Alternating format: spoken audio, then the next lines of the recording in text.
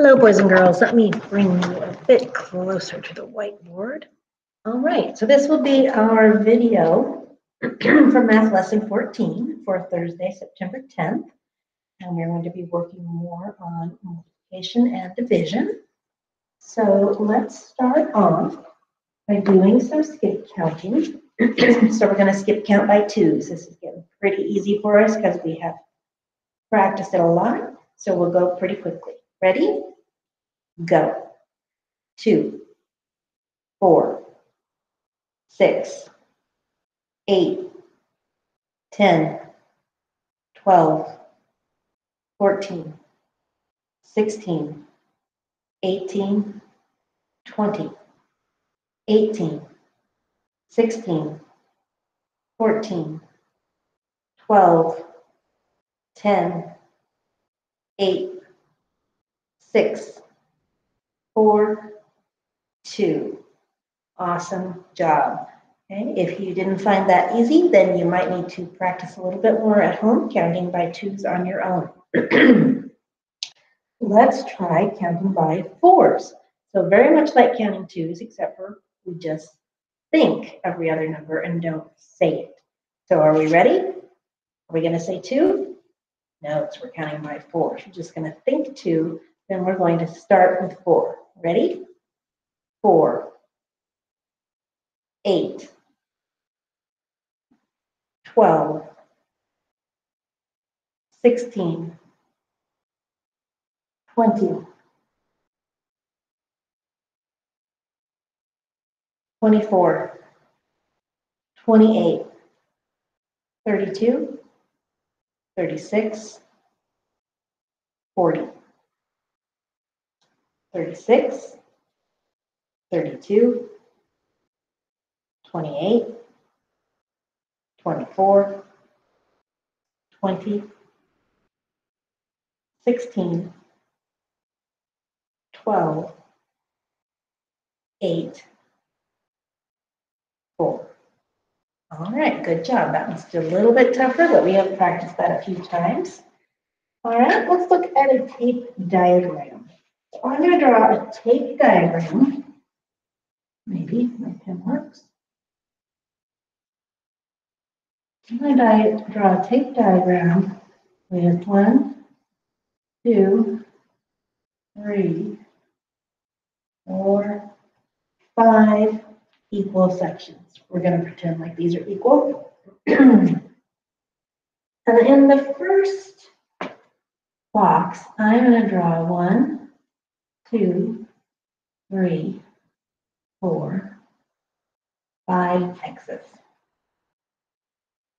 Oh, I'm sorry. I didn't do that right. No, I have 5 boxes and only 2 X's. So in the first box, I'm going to draw 2 X's. Right? So how many X's are there going to be in each section when I finish this tape diagram? Okay, 2. So I'll need 2 here, 2 here, 2 here, and 2 here. Okay, so what is a multiplication sentence that I can write for this array? I can write, I have 5 boxes times 2 in each box. And then what is my product or my answer for a multiplication problem? Let's count by 2, 4, 6, 8, 10. So I have 2 in each box. And how many do I have altogether? 10. Okay, so I can use my tape diagrams to do multiplication. Okay, let's do another one. This time, let's make 4 boxes. And let's put 3 X's in each one. I'll squeeze them in here. Okay, so what's my multiplication sentence?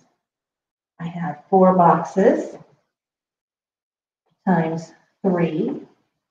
I could count by 3, 6, 9, 12. Okay, let's do one more.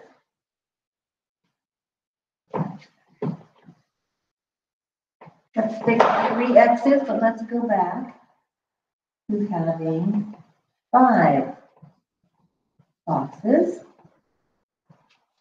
So I would have 5. How many do I have all together? 3, 6, 9, 12, 15.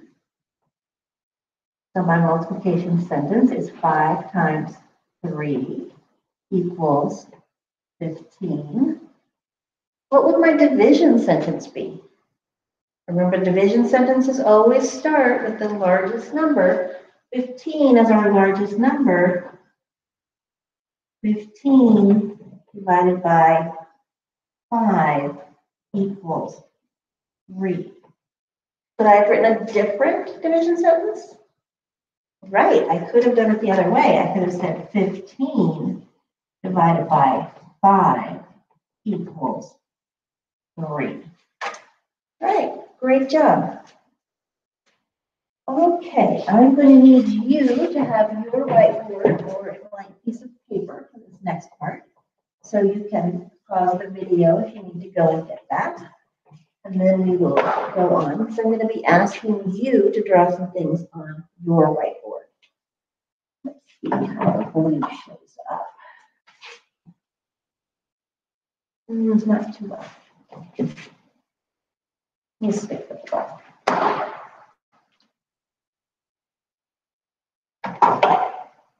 All right. So we're going to look at an array. So I want you to make an array on your paper, and it's going to have 10 rows of 4.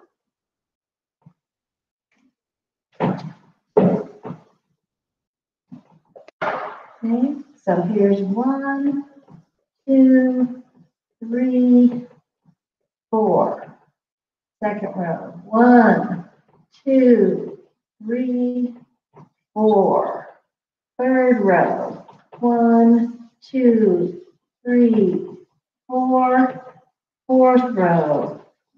And we're going to keep going until we have 10 rows of 4.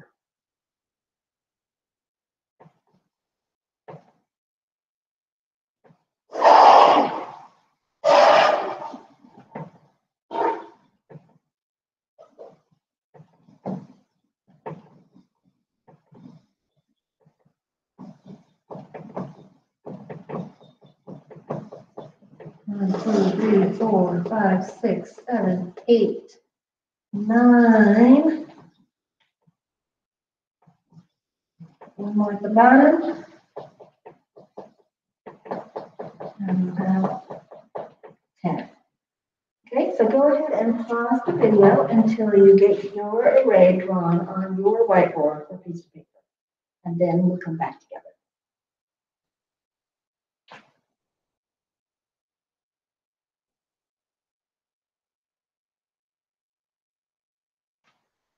All right, we're going to use this array to count to 40 by 4s. And we're going to say for the first 3 in each line. And now I'm at 4. So now I can write 4 at the end of this line. 8. And I can write 8 at the end of this line. What's going to come here? Good. 12.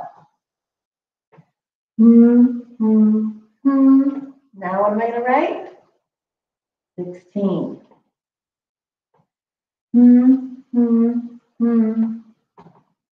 20. Good job. Now, good. 24. You know? All right. 28.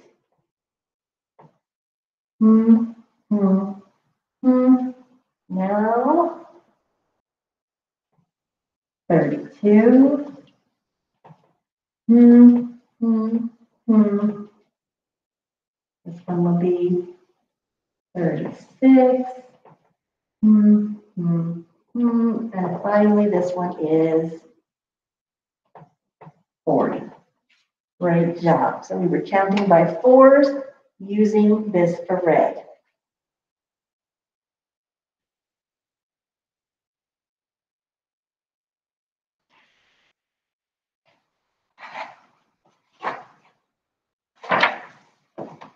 All right, I am going to say a multiplication sentence, and you are going to find the answer on your array.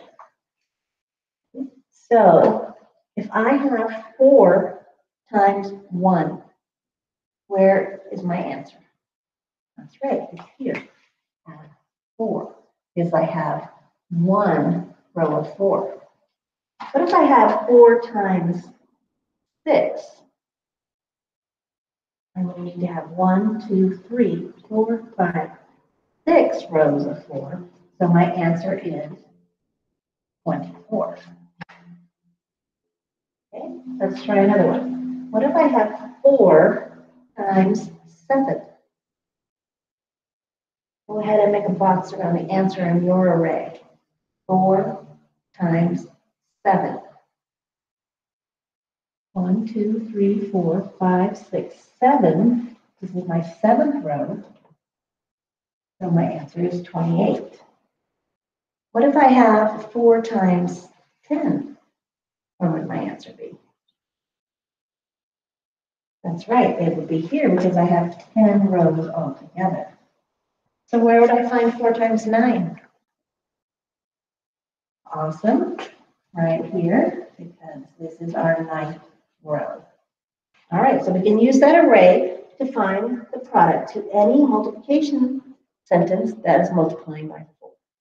All right, great job.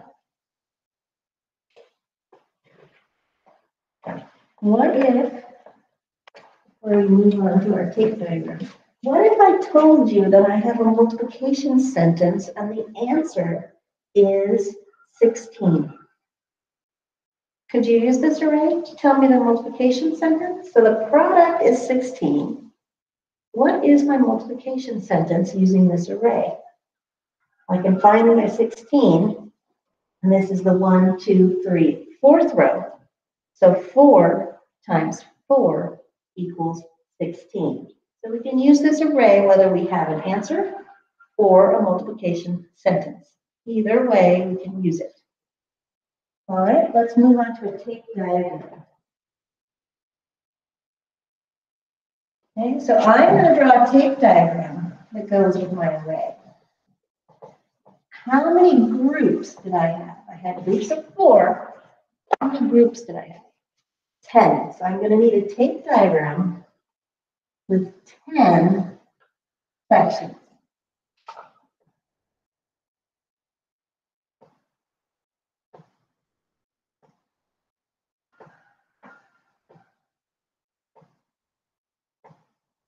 I do it. 1, 2, 3, 4, 5, 6, 7, 8, 9, 10. Awesome. So I had 10 rows. How many did I have in each row? That's right, I had 4. So I'm going to make 1, 2, 3, 4 in this box. Okay, and that represents my first row. So here I have my 10 groups.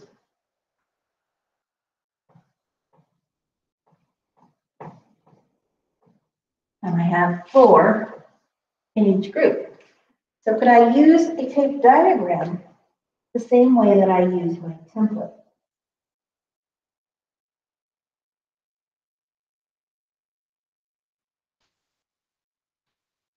Let's see.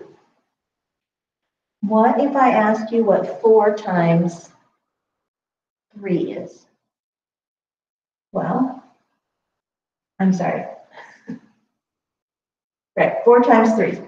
4 times 3, so I have 4 in each box. I need to come to the 3rd box. So we're going to need to fill these in so that I can count them.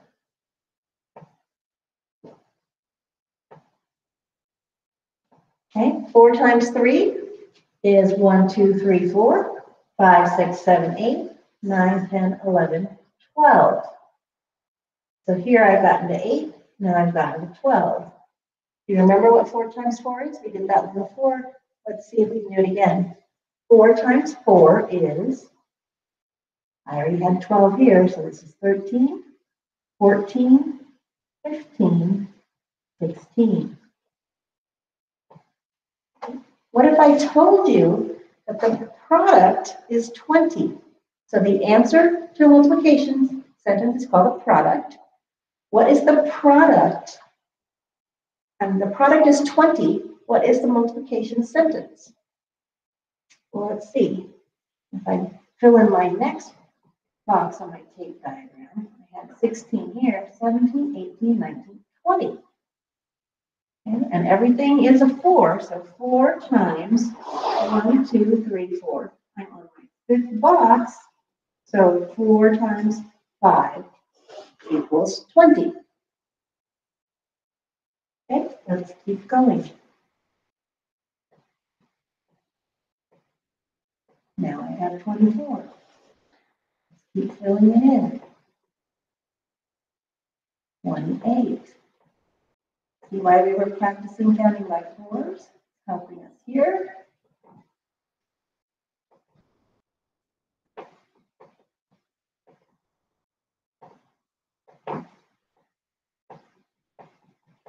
So if my product is 40, what is my multiplication sentence? 4 times 1, 2, 3, 4, 5, 6, 7, 10. 4 times 10 is 40. Can I use this to figure out 4 times 8? 1, 2, 3, 4, 5, 6, 7, 8. I have a 32 here. So 4 times 8 is 32. So we can use an array or a tape diagram in a similar way to find our answers to multiplication problems, or to find our problem if we know our product. So let's go ahead and take a quick look at our problem set.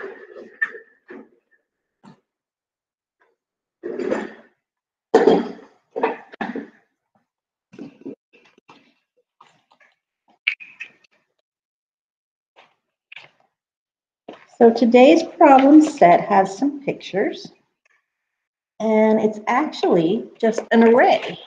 It's just using some different fruit. Sorry. Okay. So we're going to fill in our numbers just like we did on our array on the board. So they've filled in the 4 for us, and then 8, 9, 10, 11, 12, 13, 14, 15, 16, 17, 18, 19, 20, and you're going to keep going. And we have 1, 2, 3, 4, 5, 6, 7, 8, 9, 10 rows, 10 rows of 4. So what should we have in our bottom box? That's right, 40, because 4 times 10 is 40. Once we've done that, if you're working on paper, we're going to draw a line from our product in the box to our multiplication sentence over here in the baskets. So they have drawn a line from the 4 to 1 times 4. For 8, I'm going to be looking for 2 times 4 or 4 times 2. It could be either order, right? Because we have that commutative property that lets us move things around in a multiplication sentence. Okay, so that's number 1. Number 2 says Mr. Schmidt replaces each of the 4 wheels on 7 cars. How many wheels does he replace? Draw and label a tape diagram to solve. Okay, so we can make a tape diagram. How many boxes should we have? Well, we have 7 cars. So I think we should have 7 boxes in our tape diagram. And then how many marks are we going to make in each box? That's right, 4, because it's going to represent our number of wheels. Okay, so then we can count. We can count by 4s. 4, 8, 12, 16, 20, 24, 28. So Mr. Schmidt replaces 28 wheels. They would like you to use your whiteboard or a piece of paper to draw the tape diagram. You don't have to worry about trying to take a picture of it or sending it to me in any other way. In the box, just type diagram on paper or whatever it says. And so you're going to do those on your own so that you can solve the problems, but you don't need to worry about getting them to me in any way. All right, so you're going to continue until you finish the problem set, and then that is our lesson for today. So tomorrow we will be looking at lesson 15. All right, have an awesome day. Come see me during my office hours if you have any trouble at all. All right, bye-bye.